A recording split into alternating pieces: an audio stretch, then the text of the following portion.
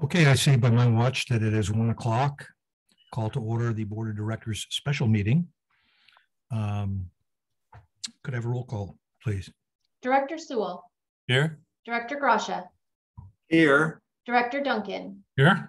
Vice President Wright. Here. President Martin. Here. Thank you. We have quorum. Okay. Do we have any members of the public that want to address the board today? We do. President Martin. Ashley Metzger from DWA is here to address the board. Okay. Go ahead, Ashley. You have 3 minutes.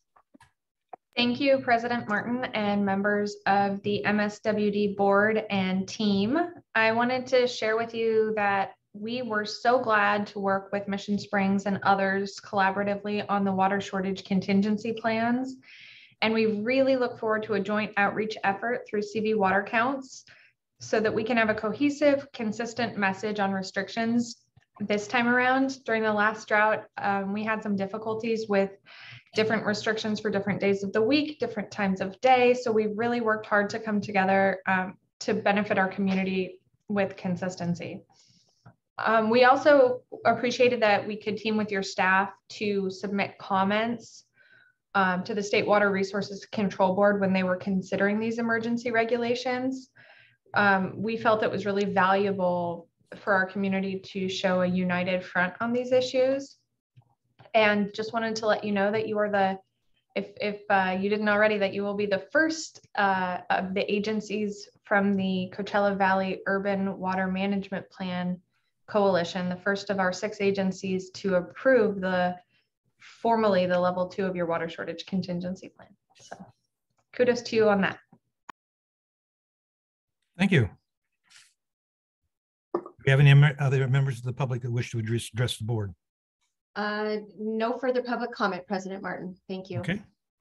Moving on to item 4, an action item, resolution 2022-16, implementing level 2 of the Mission Springs Water District Water Shortage Contingency Plan. It is recommended to adopt resolution 2022-16, implementing the water reduction actions outlined in district's water shortage contingency plan. General Manager Wall. Okay, I think between Ashley and then what Marion's going to say, I'm going to turn it over to Marion. I think we had quite an introduction here. As you know, we are in a drought, and there's been sort of a quick turnaround on the direction and orders from the governor, and it's going to require that we have something in place by June 10th. So we thought we needed to put it on this meeting agenda in order to get action done by the 10th of June. Sure. So with that, Marion, do you want to take it from there? Yes, thank you, General Manager Wallum, and good afternoon, President Martin and members of the board. I'm here today to ask for your approval to move us into stage 2 of our water shortage contingency plan. As 2021 drew to a close, rain and snow plummeted California, raising the hopes that the state's ongoing drought would be alleviated. But water fortunes have changed since January, and historically low precipitation has followed. Now, as summer approaches, it's clear that those few months of reprieve did little to shore up the state's water reserves. On May 24th, the State Water Resources Control Board adopted a set of emergency rules requiring urban water suppliers to implement the demand reduction actions identified in their water shortage contingency plans for a stage 2 of water shortage. This was in response to Governor Newsom's March executive order, which I shared with you last month, that called on the state to conserve water as we head into the 3rd year of drought. Are my slides moving? Can you see that? There we go. Specifically, the State Water Board called on urban suppliers to submit preliminary supply demand assessments to the Department of Water Resources prior to June 1st, 2022. As you may recall, the annual assessment is intended to meet the requirements of Water Code Section 10632-1, and that includes an assessment of the likelihood of a water shortage occurring during the next 12 months. We have completed our assessment, and we have submitted it to DWR. The State Board also ordered and banned the irrigation of non-functional turf in commercial, industrial, and institutional sectors. This is limited to areas that are purely ornamental and do not serve a purpose. We have very little, if no, areas in our service area that fall under this category. And lastly, the regulations require urban water suppliers to implement the demand reduction actions identified in the supplier's water shortage contingency plan adopted for a shortage level of 10 to 20% equal to level 2. Working with the 6 urban water agencies in the Valley under our urban water management plan, MSWD adopted its current water shortage contingency plan in June 2021. A copy of that plan is posted on our website under our urban water management area and is also available in your packets. Each agency has its own set of actions. However, the measures, just as Ashley mentioned a few moments ago, in each of the 6 agencies' plans are very similar. And this was intentional to help us avoid some of the customer confusion that happened during the last drought. Under the plan, the following are our shortage level 2 demand reduction actions. None of these are very major changes, but they will have some impact. The first action is the one that's getting the most attention, and that is the limiting of outdoor spray irrigation during daylight hours. Of course, there would be exceptions made for leak checks or for maintenance issues. Restaurants will also be required to serve water by request only. I have already reached out to several restaurants in our area to let them know that this could potentially be coming, and have offered table tents and extra information to help them communicate to their customers. Another action is encouraging contractors to use non-potable water for construction purposes. While we don't offer a lot of options for this currently in our service territory, this is something that we may be able to do in the future when the new regional plant comes online. If the drought continues and the state opens up funding opportunities, we'll be well positioned to include this in our offerings. Moving on, those with turf will be discouraged to overseed this fall. This is with the idea that once you overseed, you typically use more water to get the new grass started. And one of the larger initiatives in stage 2 includes an expanded public information campaign. Individually, we are already expanding our outreach and leveraging our social media accounts. We will also adding some of the state's Save Our Water materials and working with our CD Water Count partners to develop a new targeted local campaign. We have a meeting later today where we will start to see some of the design ideas. Stage 2 also calls for increased water waste patrols. I have spoken with our customer service team, and we have a system in place already, which uses door hangers to notify and track customers. We are in the process of building on this, and we will be expanding our outreach and communications with our field staff and our customers, and making sure that we document this process to show how we are actively working and communicating with customers to fix issues as we come across them. And lastly, the reduction of hydrant dead end line flushing. I have checked with our management team, and some flushing will still be required. However, generally we will be able to minimize this whenever possible. Adopting the stage 2 actions does not change our current stage 1 activities that are in place. And that includes things like not hosing down driveways and sidewalks, using a shutoff nozzle when washing a car, and avoiding runoff in the street when you're using your irrigation system.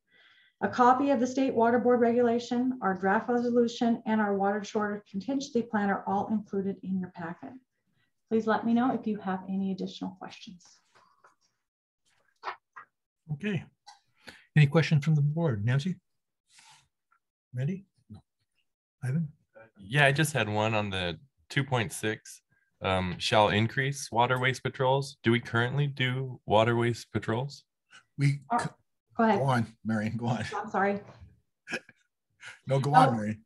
Thank you. That's a great question, Director. So our field staff have already been trained when they're out in daily operations to make sure that they're looking for water waste. What we will be doing is we'll be revisiting that with them and making sure that they are on the lookout for it. Primarily what we want to do is make sure that we're documenting this process. It's been a little bit informal in the past, so now we're going to give it a little bit more structure.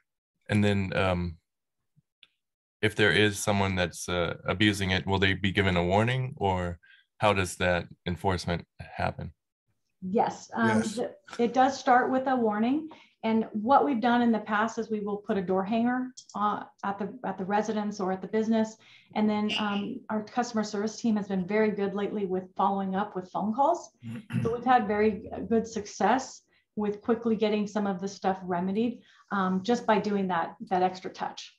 Okay, thank you. Yeah, we just ramp it up. We should also mention that even though we're in stage 2, we're also implementing stage 1. It's sort of a progressive thing. Director Grasha, do you have any questions or comments? Well, yeah, I have a comment, I think, on the turf part of this I can only think of one place, and I don't think they have any the golf courses are not included in that, I don't think. Is that right? Where condominiums are forced to stop watering turf that's not recreational.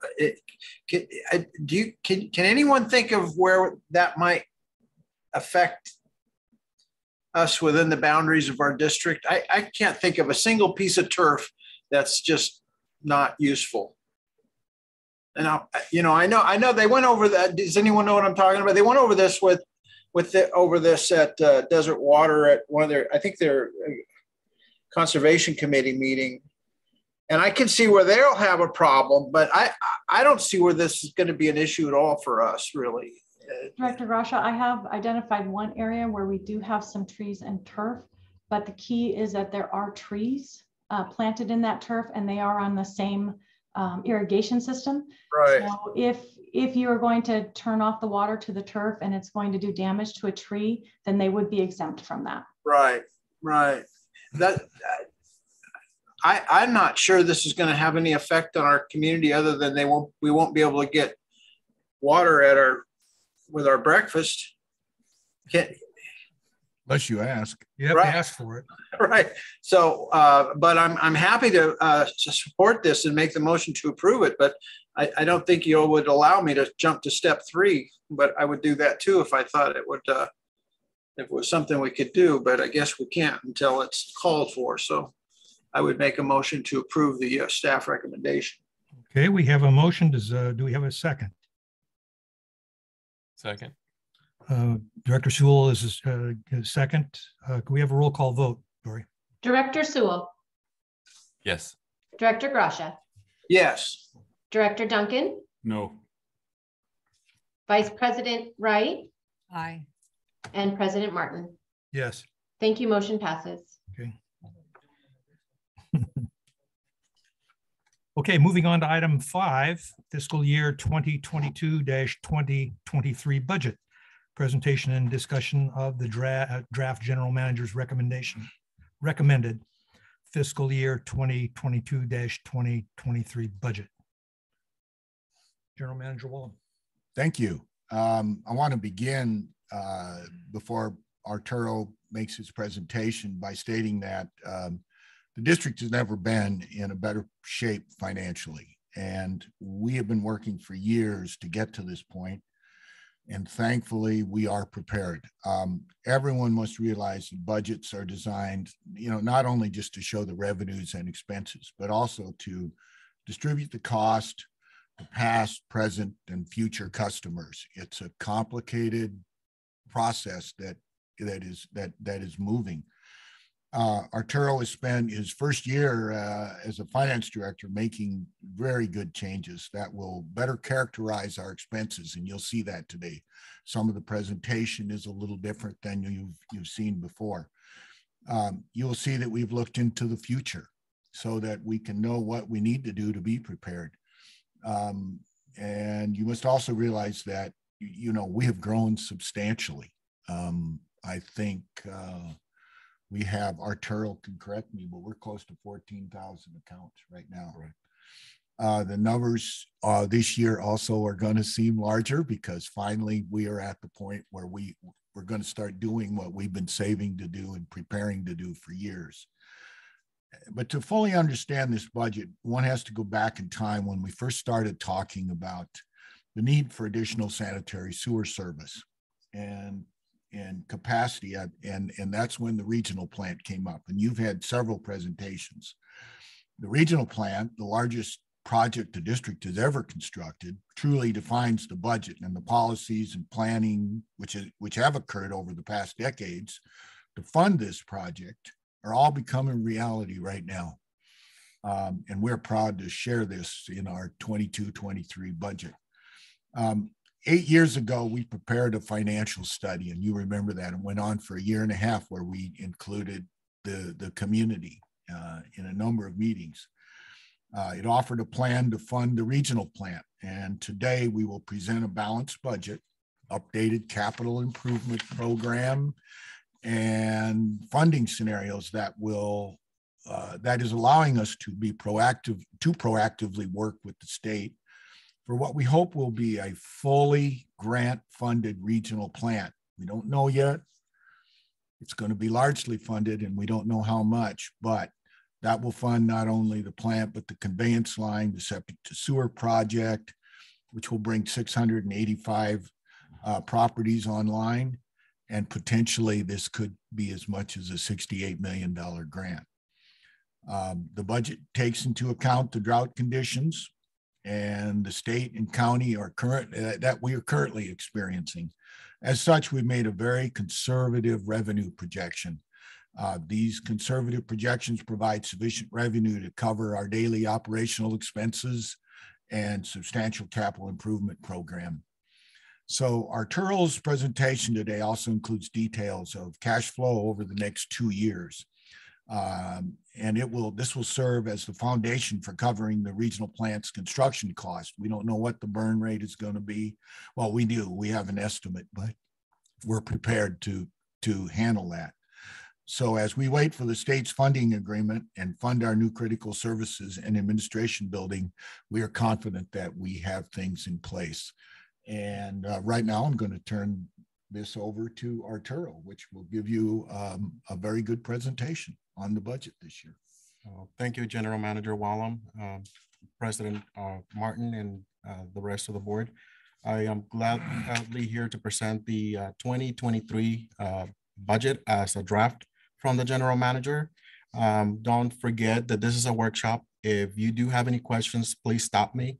I will do my best to answer them. We have Brian and Assistant General Manager Brian Macy and also General Manager Wallum who can help with any of the questions you may have. It is a back and forth. This is not presented for you to vote on today. We will bring it back with any changes that the General Manager makes at the study session and for your vote finally at the board meeting later this month.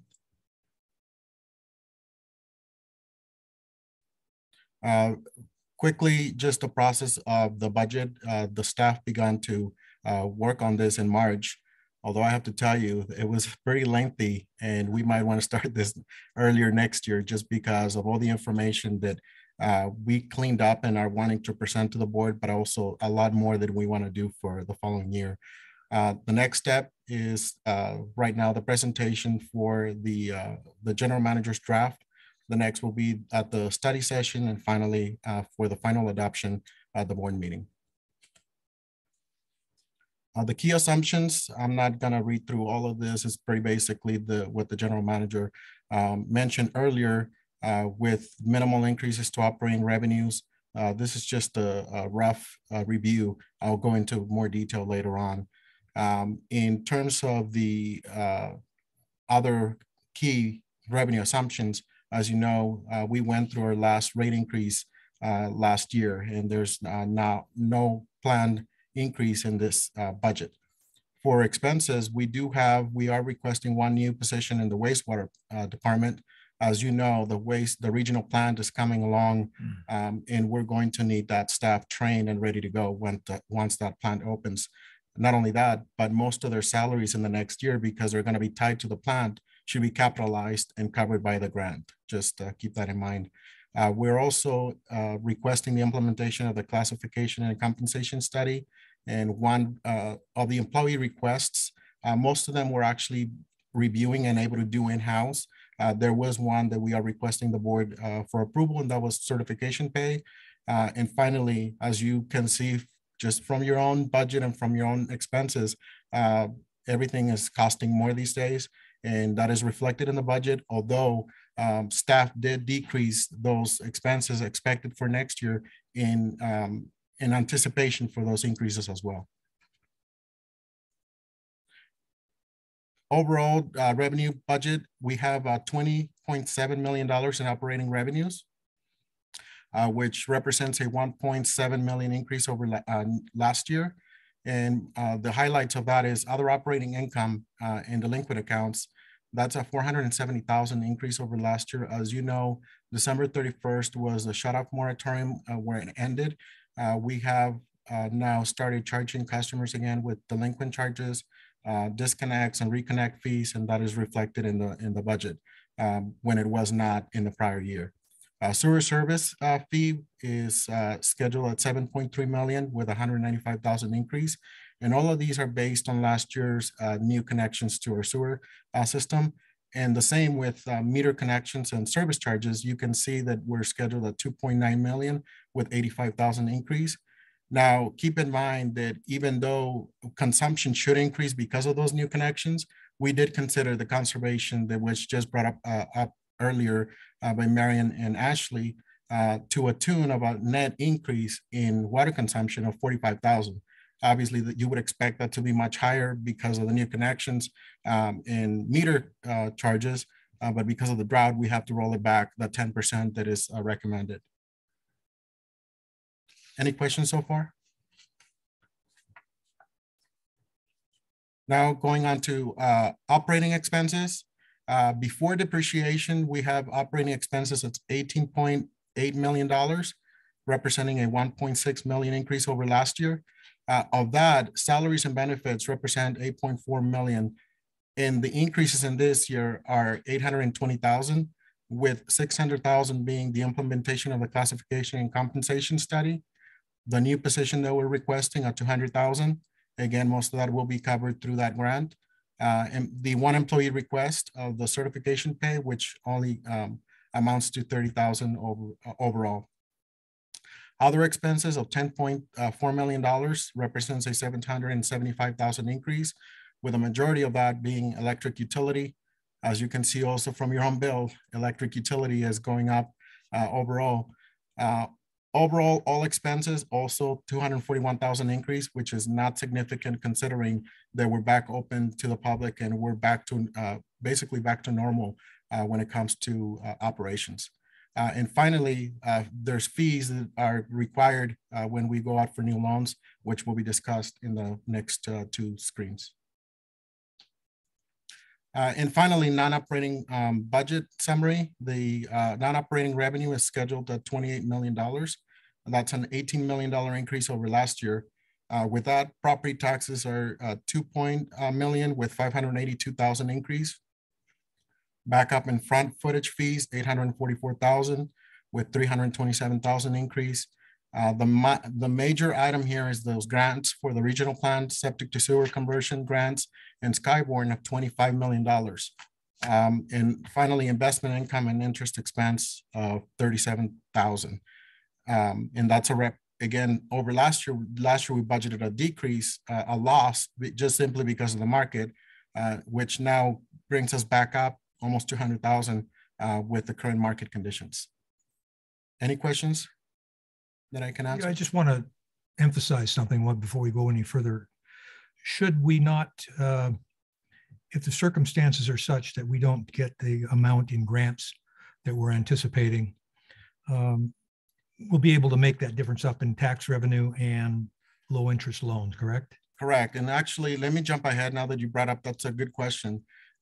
In what we have currently, as you know, from the presentations that I've been making every month, cash as of April is sitting at $46 million. That is what the board has set up as reserves, specifically to the regional plan in the new building. And looking at cash, strictly cash, we can see the thick red line going up is the cost associated with the regional plant. The lines going down are represent the reserves and cash that we have on hand. And also with CalTrust, the short-term, medium-term, and long-term investments that if we were to use cash strictly, you can see where we basically start going down and almost running out in 2023, the fiscal year in June. That is not the plan. Obviously, we are still expecting those grants to come in. However, the contingency is that the way we're going to work with this is with loans.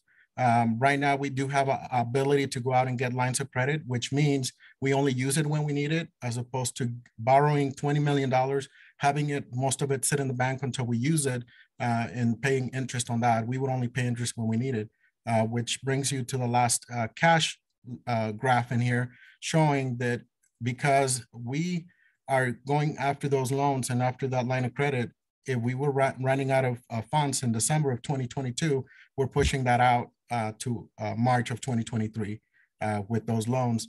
And again, considering those funds coming in for those grants, by that time we'll have made other decisions that we have to, considering those monies that might not be coming in, but by then we'll have an answer for sure. Okay. We expect to have an answer this summer, hopefully, but.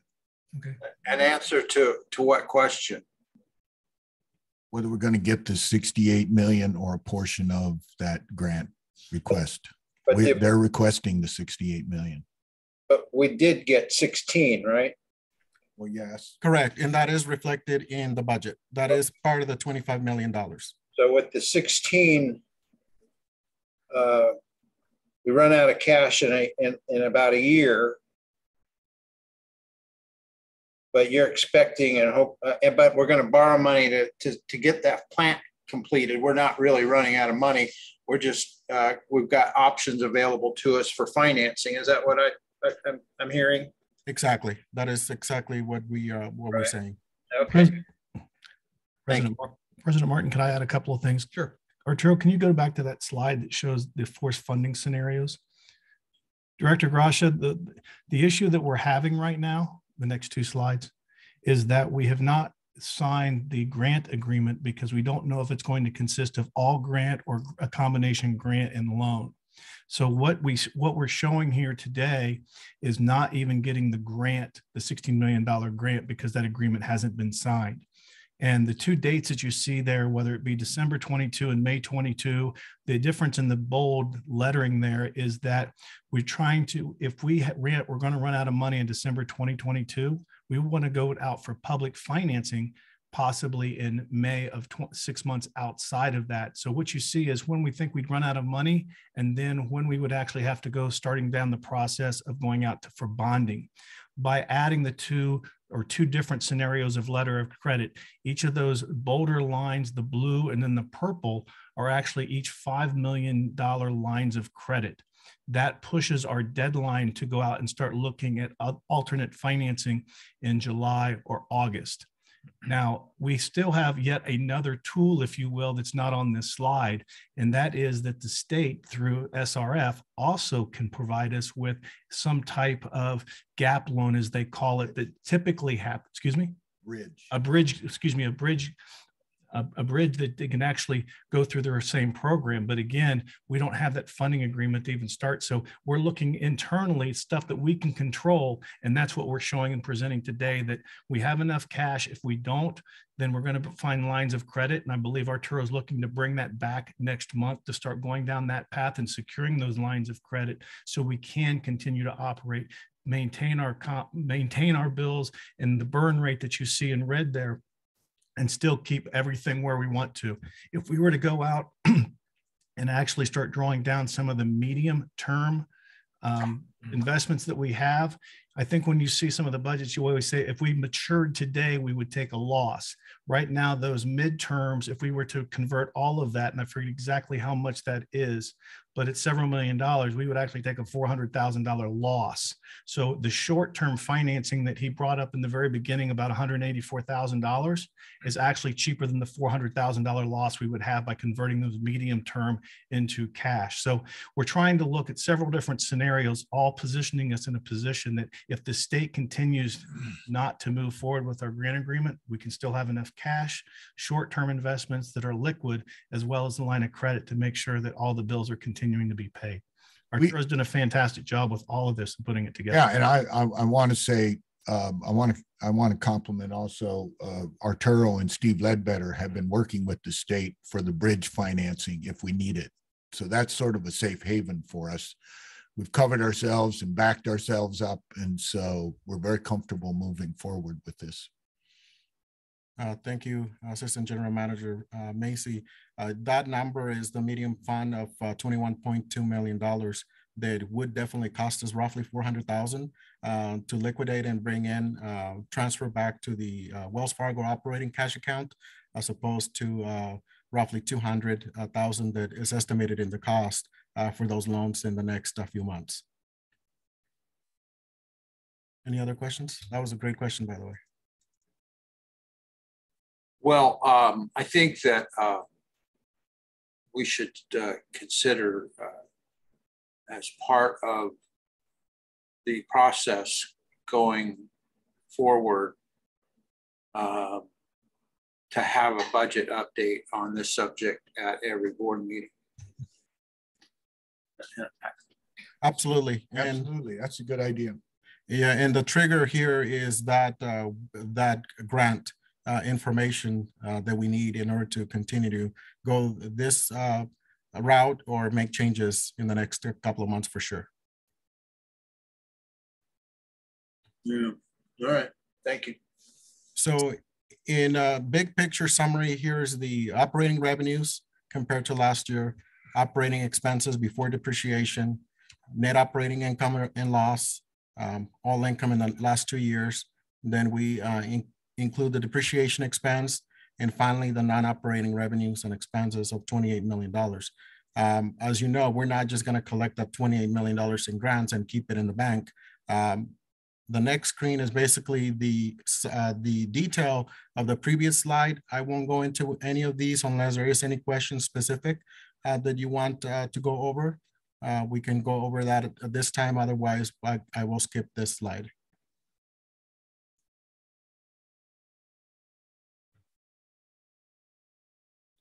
So going into the operating budget, as you know, we have to comply with the water code, and the water code requires that we present information a certain way when we're presenting the budget.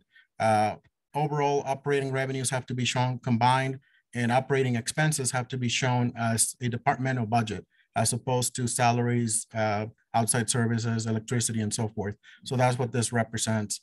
And again, this is the 20 million in revenue over the $22 million in operating expenses, which includes that $4 million in depreciation. And this is more meaningful to the board at this point, simply because it shows that, again, that grant revenue, I'm highlighting it in green so that you can see it of coming in during the year, which is basically the net, most of that net income for the year of $26 million. In addition to that $26 million, we're going to be looking overall in $33.8 million in loan proceeds to cover those capital improvements of right now sitting at $87 million. That the majority of that, again, is the regional plant in association with also the administrative building. And we'll go over those in detail in the next slide. Is there any questions I can answer on this slide? How did you get the 25 million estimate? Is that just conservative of what we're hoping for? That is what we know for sure that we're going to get over the next few months.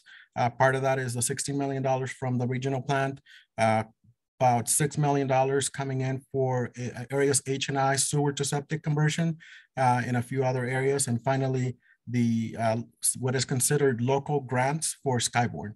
The conveyance line and the additions that we have to do for those projects.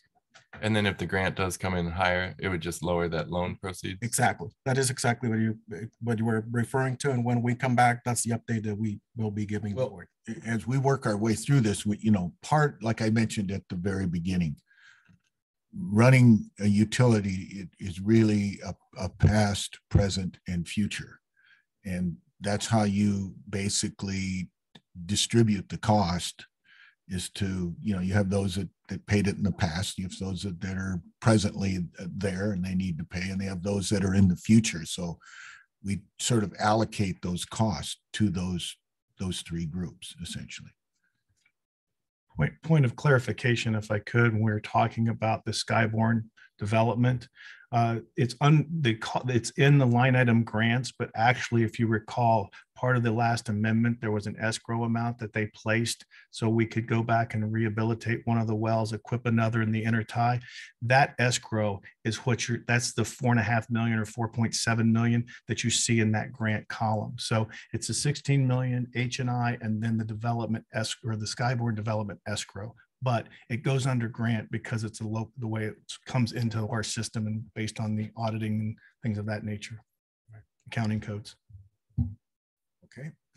And also keep in mind the loan proceeds will go down should that grant be higher.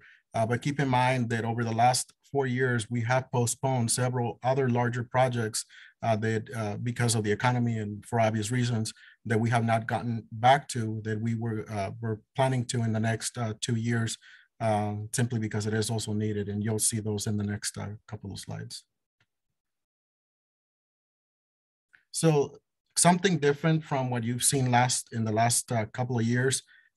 Before, everything that we had open as a capital improvement was presented to you, even though there was really nothing moving around in those projects. I've decided to clean it up and only present what we're expecting to spend the next year, which is a little bit more meaningful to you when you're looking at some of these expenses and what it means for the district. The items that fell off are pretty minor. We were about $3 million. So when we're looking at the majority of the expenses, this is it.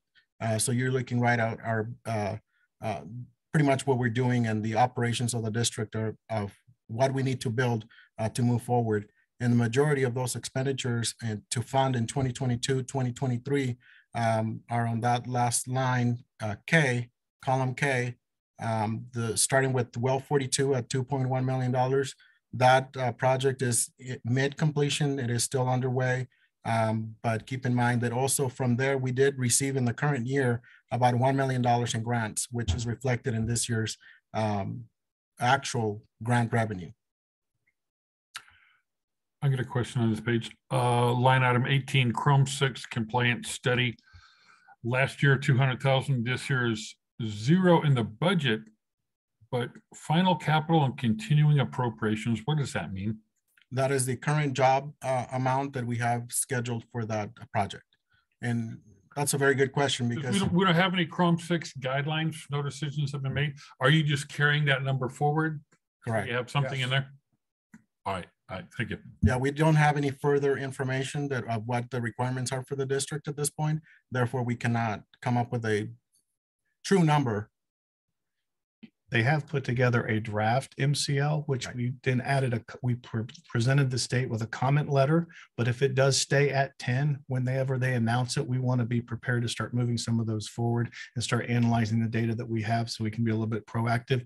We do expect after the MCL comes out and it gets published in the register, we will have a 2-year compliance window. So the answer to your question was a short one. Yes, but we've put it back up front, if you will, in the capital budget because we know it's more than likely going to come in at 10 and we need to be ready to respond. And you need something there for a placeholder. I understand that. Okay. All right. Perfect. Thank you. And for obvious reasons, the majority of the funding in 2022, 2023 is the regional plant and the new administrative building down below. Any questions on this page? I don't know if it's on this page, but there, yeah, an item 31, admin building. Yes. One of our friends said that it would never reach 30 million, and I see it's blown past that by 3 million. Is that right? The estimated now at 33,300,000. We started out at 6.5 million, and you're still keeping it on the. Director Gracia, you are correct with a lot of the increases in inflation and where we are right now. Yes, it has gone considerably higher. However, we're working with the architect to reduce that as well as look at our entire CAP program, knowing where we are from a cash management perspective to possibly push some of these projects into later years. But you are correct. The latest report we got from our architect has added to the project considerably. We are actually asking him to come and talk about the status updates of the project at our study session on the 16th. Thank you. And finally, as it relates to capital improvements, the last page basically summarizes comparing last year to this year, what we projected in funding for capital improvements. Last year, we budgeted actual improvements of $33.5 million, of which $7 million was going to be for grants and loans of $12 million. There was no need to go after those loans because of the postponement of those projects. However, the district did spend $4.9 million on those projects. And in 2023, you see that $87,180 million compared to the 25 million, in grants. The loan proceeds, these two numbers are exactly the same number as in the previous page for a total expected outflow of $28 million. And this again corresponds with those slides in the cash projections over the next 2 years. And in the bottom, it basically breaks it down by the departments, the general fund, the water fund, and the sewer fund, where the majority is basically going to that regional plant. I see you've got the terrace reservoirs on here. Although I was never allowed to have an engineering subcommittee meeting on the subject. I understand that these numbers might be a little soft, I would say. Have any decisions been made on what upgrades might happen there? Or are we going to wait for better financial conditions before we make any decisions on that? My understanding that those three numbers should equal about 10 million. Actually, when we bid the project, I believe it was a year ago, the total cost came in at $5 million, but we were expecting about 3.6.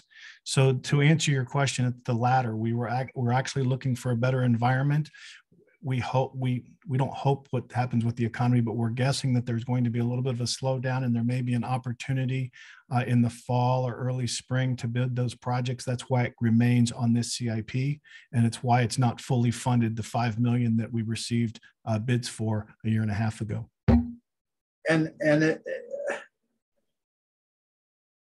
Most of that is, I don't want to understate the importance of it, but a lot of what's new rules, meeting new state rules. But in your view, there's no unsafe condition there, is what I haven't inspected them myself. So, and I'm no real engineer. Well, to paraphrase what's going on there, just for the board's information, those were built before the North Ridge earthquake, and I think it was 1991. Since then, because of that seismic event, they put building code added a bunch of seismic requirements on storage tanks, such as our 3 reservoirs there. So because of that, when we're doing the rehab, we were going to actually solve or make them compliant to the current building code, which meant adding rings and making it a little bit taller. So when the sloshing went back and forth, it wouldn't hit the roof and actually pivot it right off its foundation, things of that nature. And that's why those prices came in so expensive, because that cost was more than what we were being estimated. So you're absolutely right, Director. There have been changes in the building code since they were first constructed, and we're going to bring them up to code with this rehabilitation. And you combine those, and what we're saying is you got two things at play here. One is the building codes, the standards are changing, requiring more expense. The other thing is just inflation. I mean, our original estimate for the regional plant was 27 million, I believe. And it's 43 million. Yeah. Something none of us expected. Correct. And when we have those numbers updated, again, we'll come back to the board with an update, which gives us a better picture of where we are with those numbers. Thank you. Finally, in terms of the another item that was pulled from what compared to previous years is vehicles and large mobile equipment. These are the vehicles that the staff needs to purchase, not to be, what's not included in here is the leases. That is in operating expenses, but these are actual purchases that are being planned in the next year for operations. Are these in addition to what we have or replacing the John Deere? Are we required soon to change to an electric backhoe? I hear that popped up in a conversation and I just, are we buying a backhoe that's going to be obsolete soon?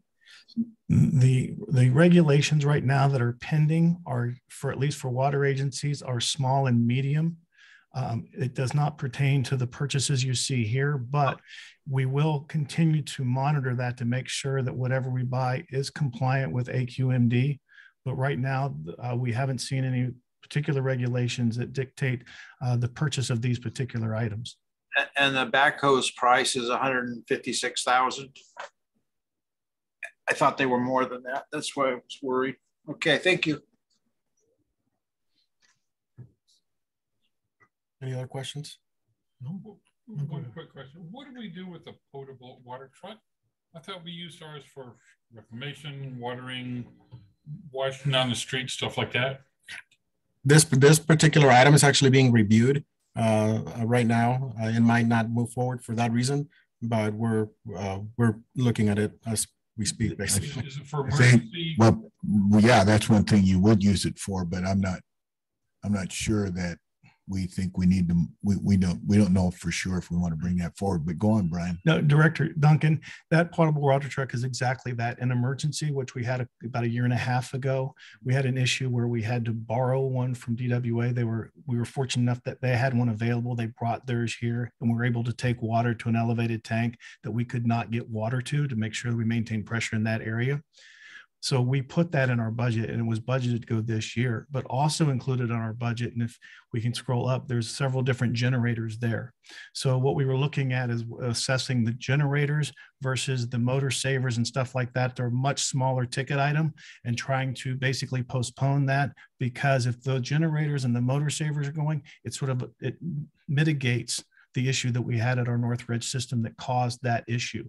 So we didn't purchase that immediately because we wanted to see what else we could accomplish, and we're still assessing that. So it's an actual specific potable water. All the other water trucks that we have do something completely different. It's AQMD related water or air quality and things like that. Once we start reconditioning the ponds and things like that, we put down water and stuff like that. So we have another truck that's for that specific purpose, would be a potable water truck. And I know we can't rely 100% on this, but we did put. Director Duncan, your mic, please.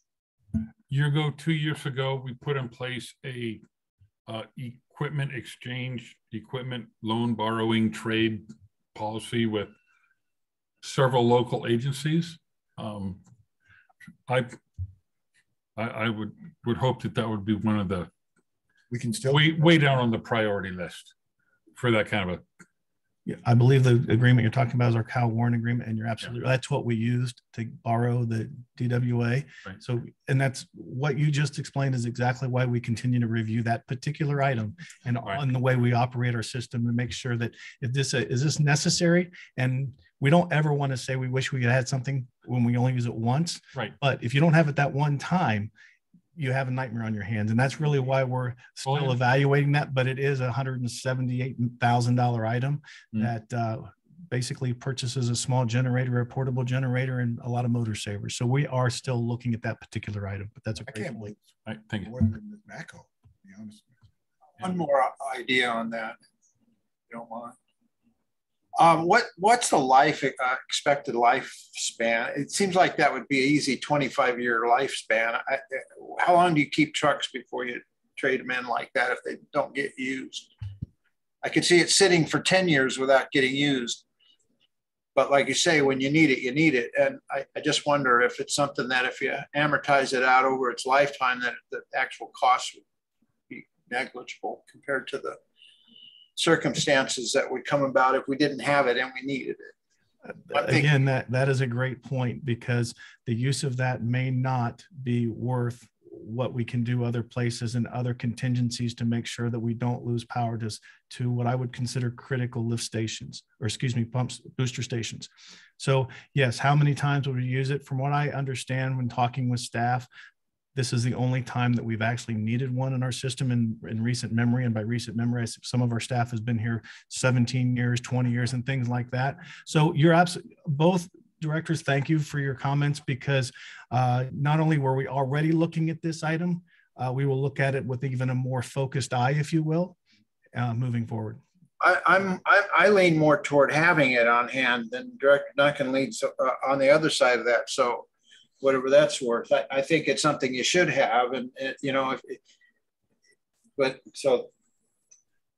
well, you know, I mean, the Cal Warren is a great point. And if we may have some equipment that other utilities don't, but they, you know, so we trade. And so all of us don't have to maybe have that same equipment. I just think that, you know, I wonder how many of them CVWD has. We don't have one. There's are we close to 500,000 population? I would hope that we have more than one of those in the valley. And we'd be the last on the list to get one if we needed it, and they needed it at the same time. And so Yeah. The response that we got from our Cal Warren alert was fantastic. I mean, DWA supported one. I don't know exactly who else responded to that other than them, because once we found one, we stopped looking. But that is something that we will bring back to you for consideration before we purchase this item or before we take it off the CIP. You've seen it, we've commented on it, we hear you, and we'll look at it and we'll bring an answer to you, or at least if we do decide not to purchase it, we'll explain in detail why. Yeah, we'll bring it back to you before we purchase it. Those would have been good questions when the city approved over $3 million for one fire truck, right? good point. I also want to say thank you. You're pretty much bringing up all the items I wish we had more time to add review better. So thank you. That's basically the items that we were talking before finishing the items here. So thank you. Finally, just the last slides, which we basically already went through, are the cash review and those graphs showing the cost versus cash on hand. And at this point, I can answer any other questions you may have from including, again, Assistant General Manager Macy and General Manager Wallum. And thank you for your time. One question I had was, this includes the compensation study increases. Is that something that we could be provided just so we could see, you know, where those increases went? We can provide the detail for sure. Okay. The matrix, is that Yeah. what you're talking about? Yeah, well, now the matrix did not increase. The matrix stayed the same, but we moved people around inside the matrix in order to accomplish, you know, the goal of the compensation study. And Just what we used to get, like the steps and, you know, step one. yes, yes. Vice President Wright, your mic, please. Thank you. Sorry. Yeah, the steps that tell us what job description and what the steps are for merit increases or whatever down the line. Sure. Yes. And to be honest, the operating expenses basically make up those numbers from the salaries and wages, the employee benefits, and the fringe benefits over last year. Included in the increase of 820,000 is the 30,000 for the certification pay, 600,000 in the class and comp. That's exactly what went up, but I can provide the detail of what actually makes up the salaries, what makes up the employee benefits and the fringe benefits. The other 200,000 was for that new employee in the wastewater department. Which we hope this year will be handled by the grant. Right. And when we do bring the budget to you, there'll be three legislations or three things that you'll be asked to vote on. One will be the operating budget. The other will be the capital improvement program. And then the last one will be the class and comp. Or that matrix that you see every single year. It's just due to the sensitivity, the discussions we had in closed session. We didn't want to bring that out in public session until we got your buy-in in this particular item. Now we'll be sharing those results. We wanted you to see that it is workable within the budget process. This is a good idea, you guys. It's very explanatory, I think. Any other questions concerning the 2022-2023 budget? Ivan? Yeah, sorry. I have a couple more. Just looking at the operating expenses, there's a couple, like the biggest percentage jumps from this year to last year. I was wondering if you could just give a little more info. And that was the accounting, vehicle maintenance, and customer accounts. Yeah, the main reason for that are the operating assets that we have for those departments to keep business going. If you see in the middle of the page, fixed assets last year, it was not a significant increase, but it is $2 million that we're spreading over each department to continue to do their business. Part of it is also like the meters. As you remember, this year we had to come back and ask for more money for new meters. This year we budgeted $500,000, which is included in there. And that's what makes up the, let me go back to that screen so I can see exactly what you're looking at. Yeah, I'm just looking at the third page that you. Oh, that's the comparison? Yeah, let me open that. It has the percentages. So like accounting's up 42%, vehicle maintenance 35%, and customer accounts almost 30%. Yeah, and the part of that is also the salaries. That's one of the main increases. The other one is the operating expenses that we brought up earlier. Because again, here we have to put everything in context from administration, including the electric utility. And one of the things I wanted to point out, thank you for bringing that up, is information technology that we broke out from previous year being included in an administration and this year being on its own, which shows also an increase over last year. We did revise the last year's numbers to include these changes so that it's comparable, just so that you wouldn't see zero for last year, for example, in information technology when we did have a budget, which is not coded as such. But yeah, those are the primary increases over the last year when looking at the operating expenses. Okay, thank you. Nancy, any other questions? Randy? No. Director Grusha, any questions, additional questions or comments? I guess you'll make it till December, so I guess that's my job. I hope so. Yeah, with that, then we'll move on to item 6, General Manager's comments. Nothing, but I want to thank my staff. This budget process was, I'm going to start out with the good news, and that it was exciting. But with all of this work comes a lot of thought and foresight, and we do look into the future. That concerns me all the time, daily. All the time I'm thinking about it. And that's what, and Arturo did an excellent job this year putting this budget together. You notice that we presented it differently. We broke some of these things down so we know, like it amazes me how much we are spending on IT work, our information technology, you know. But boy, if you all know that we had breakout sessions one after another on cybersecurity. Yeah. That was, I mean, when we look at everything we need to do in all of our customer accounts, and then we put all these new meters in, and now we've got a meter technology that the customers can use. They can go on the dashboard, see what they need. They have access. I mean, a lot of these improvements are going to be something that the customer is really going to appreciate and utilize to save money individually. With that, thank you very much for all your guidance and leaders. We'll move on to director's comments. Director Sewell. No, thank you. Director Duncan. Yes, two things real quick. Arturo, I know this was your first full-on budget for the district. This is more than enough detailed information for what I need. I've seen these in the past come out with 12, 15, 20 pages. I don't want to know if you buy black pens or blue pens, you know, that's what you're for. This is great. The way you have it laid out. I also appreciate that it's big enough I can see it. In the past, it's been microscopic. Oh my gosh, I remember that. Yeah.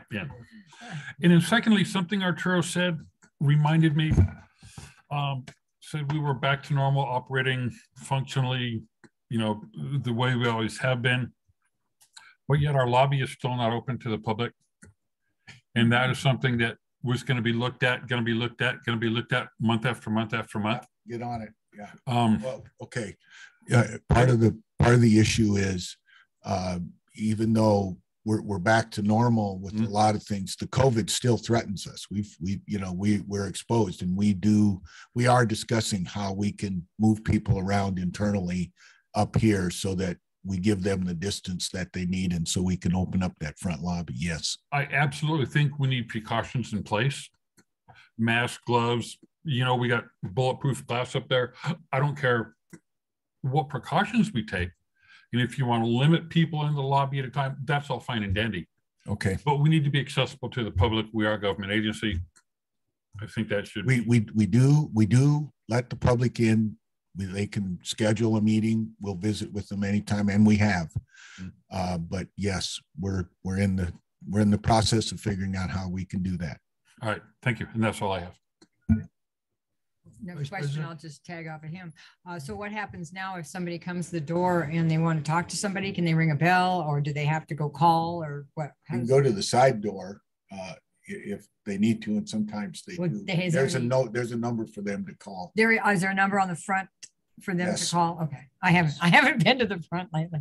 Well, we have had no one really complain much. Complaints on and we have put it out there on social media and everywhere we can that we are open by appointment. Anyone who needs to come into the district to do any business, if they call us and make an appointment or even knock on the door, they're more than welcome to come in and do that business.